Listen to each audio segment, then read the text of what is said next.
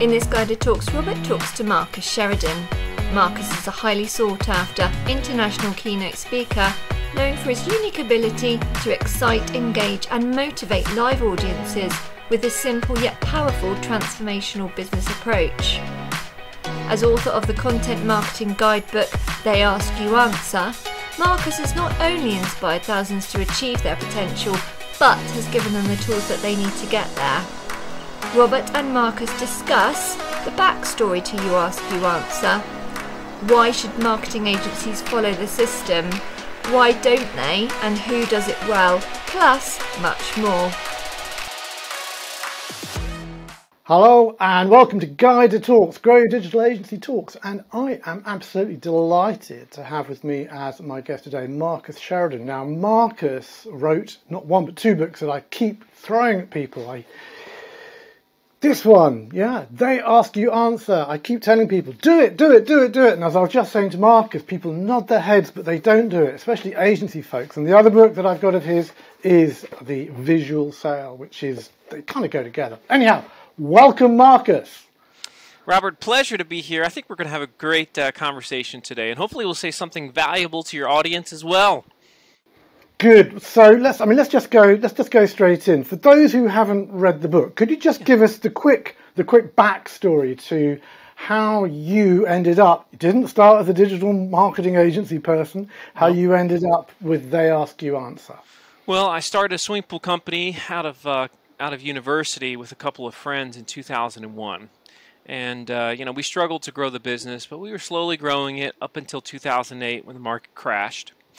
And that was when I thought we were going to lose the business. And we were in really bad shape. And it was during this time that I started to learn a lot more just about the internet and also how I myself use the internet, right? And started reading all these fancy phrases like inbound marketing, content marketing, all that stuff. And what I heard in my simple, pool guy mind was, Marcus, if you just obsess over your customers' questions, you might save your business. You just got to be willing to address those questions on your website through text and video. So I said, well, shoot, I can do that. So I started this philosophy at the time. We called it They Ask You Answer. It's 4 simple words. And we just said, hey, we're going to be the best teachers in the world when it comes to what we sold, which was fiberglass swimming pools. And to make a long story short, we went on to become the most trafficked swimming pool website in the world. And we got so much success from that I started to write about it. And as I wrote about it online on a personal blog, I started having these conferences say, hey, Marcus, can you share that strategy and that story at our conference? And then I started having companies say, will you teach us how to do that? And that led to starting an agency and having a full-time speaking career. And today I still own the swimming pool company, but we went on to become the fastest growing manufacturer of fiberglass pools in the U.S. as well. We have franchisees all over North America. And it's been an amazing ride, but They Ask You Answer has become a movement, a framework for many companies, many businesses, thousands actually now around the world. The book has done extremely well. It's got 2 versions, and it just keeps on growing, and it's pretty cool. You feel, it's easy to launch a book and get sales for the first 6 months. It's hard to launch a book that gets sales after the first few years. And that's exactly what's happened because it works. The philosophy is evergreen. It's not going to stop working, and that's why I'm always happy to talk about it. So have you got evidence or hard numbers to kind of validate it works? Because I talk a lot about the They Ask You Answer, and people nod their heads sagely and they go, 5 questions, we'll come to that in the interview in a minute, and content and being teachers, and they nod their heads sagely. And then you look at their website 6 months later, and there it is, not a video in sight, all about them, doesn't approach. So have you got evidence? Have you got case studies, examples of agencies that you think do it really well? Well, this is one of those things where, first of all, from a business standpoint, we've got a ton of case studies. From an agency standpoint, my personal agency, Impact, which is the URL is impactplus.com. We have done this with a ton of success, and I've not found an industry that's the exception to these principles because they're rooted in truth. And one of the issues, though, Robert, is lots of times when we talk about does something work, we have to ask, well, what's the reference by which you're framing the question, right? Because if you're saying, does it work from an SEO standpoint? That's one question. Does it work from a customer experience standpoint? That's a different question. Does it work from a website user experience standpoint, or from a higher conversion standpoint, or from a shortening your sales cycle standpoint, right? I mean, there's all these things that could dictate whether or not, quote, it works. But I can tell you without equivocation that we have the data on way too many companies. Now, if you said, I'm an inbound marketing agency, Marcus, I'm going to try to do They Ask You Answer for my agency. Is it going to be as successful as it was for your pool company? Well, probably not.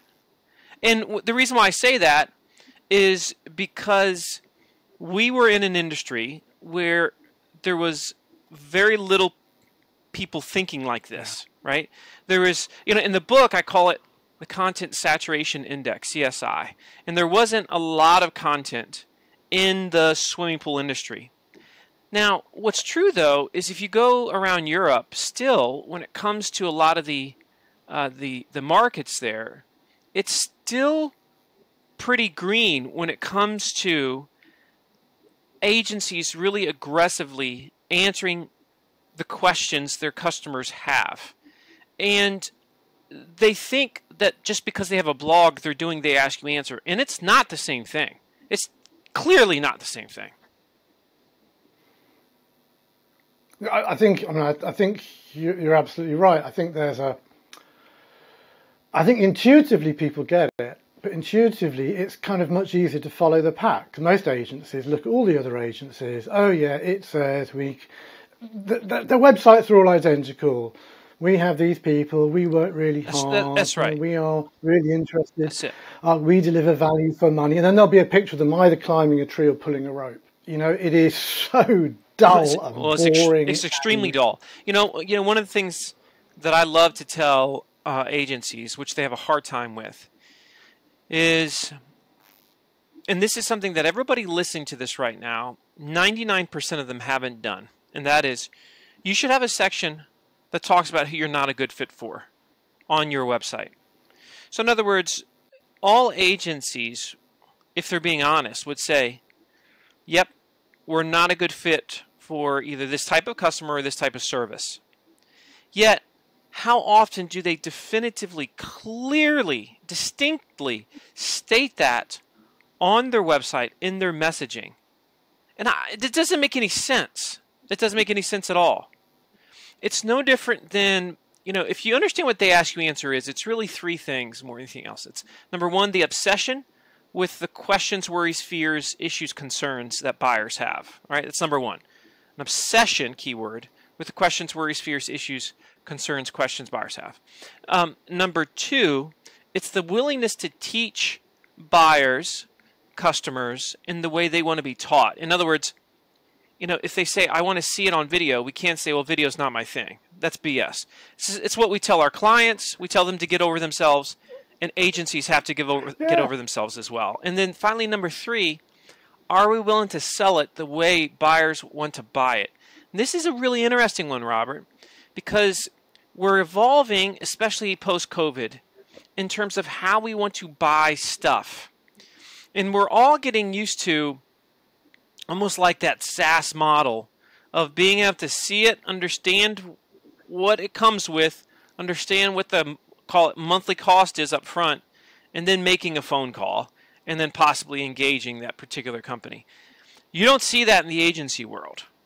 We're still not talking about prices in the agency world, which is utterly ridiculous.